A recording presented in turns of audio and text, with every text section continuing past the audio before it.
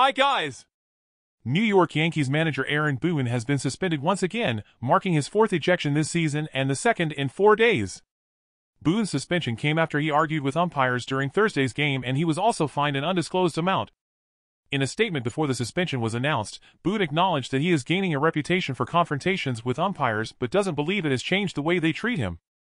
"I think I've earned that reputation," said Boone. "Do I think it's leading to a quick hook? Not necessarily.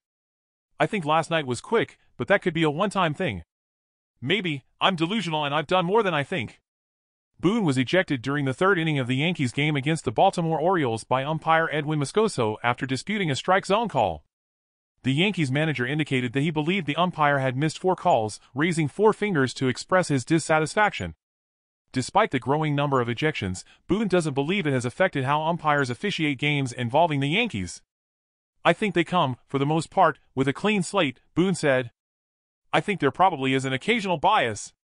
We're human beings, and I'm sure certain people don't want to hear from me or something like that." While he desires to voice his opinion, Boone clarified that he doesn't enter games aiming to be ejected. "It's happened a few times this week, and I'd rather not get thrown out, and hopefully, I can start a long string of not getting thrown out," Boone expressed. "I'm not necessarily afraid, but no, it's not my intention, and I don't want to, and hopefully, it's not for a while." The Yankees, 30-23, suffered a 5-1 loss to the Padres, placing them in third position in the American League East Division, trailing the division-leading Tampa Bay Rays, 38-15, by 8 games. Thanks for watching. Subscribe to my channel. Bye!